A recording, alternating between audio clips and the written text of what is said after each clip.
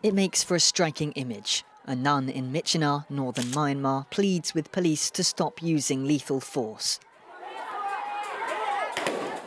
Footage shot by local media and amateurs alike attests to the violence of the police crackdown, which has intensified in cities across the country.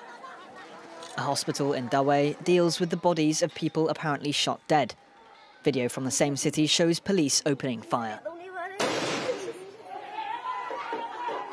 In Yangon, protesters carry away the body of a young man, also reportedly shot and killed.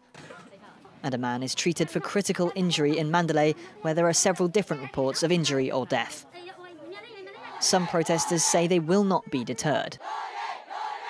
Nationwide, people have been mobilising against the military coup on the 1st of February, calling for a return to democracy and the release of detained government leader Aung San Suu Kyi.